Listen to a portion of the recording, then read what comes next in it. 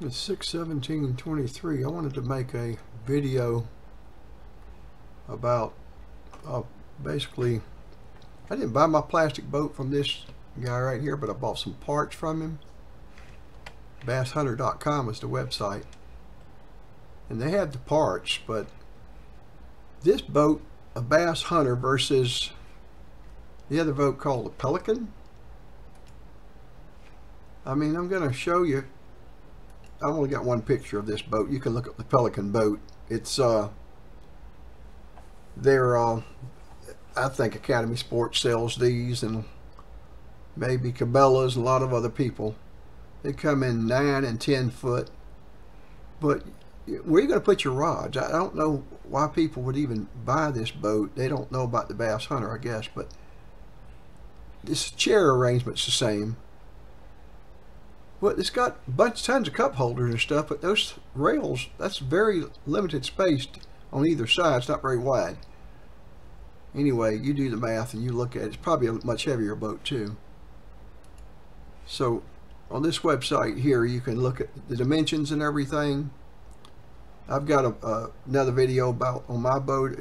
I got the baby bass version right here. Let me see. This is the one I've got right here. Shows you the specs and everything. You can look that up on the website. Go to the website right here. Well, that's my version. And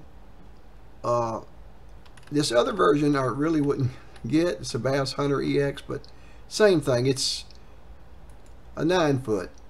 Mine's an 8 foot. So you look at this and you say, well, okay, where are you going to put your rods? Look at this. This extends way out. You got 1 inch. So all your rods are right here, stacked side by side, 3 or 4 rods. They got to lay on top. I mean, that's the difference between this one and we'll show you the next one. This is 9 foot, and I think there's another one that's 8 foot too. So we'll go back, close that, and go to this next. They have 3 versions. This is the 120 versus the Bass Baby, which mine's 8 foot. I guess this is whatever, 9 foot or more. But ideally, yeah, this is 166. Let's go back and look at mine. You can do that on the website. Heavier boat, more space, but much better than the other boat. Same setup as mine, just about a foot longer, I think, and heavier. So this won't fit in my 4x8 trailer either. Well, this boat's got, you know, look at all the space for your rods that you can put on there. Look at that, it's wide open. And this is why it's got a high side too.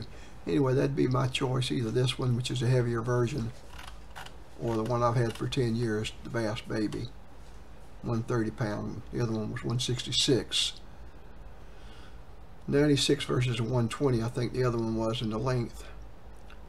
But this, you know, they're about a little over $1,000, but it's a real good stable boat. It's got wheels. You can take those wheels off if you chose to. I had mine on there for 10 years. It ain't bothered me none. Makes it just a tad heavier, not much, 5 pounds. So there you go. Just wanted to make a shout out for this guy, because he you know, sent me my parts fast and they were cheap. I had lost a few of my parts on this boat, and I had to replace them. There's a little plug in the front. I lost one of these right here.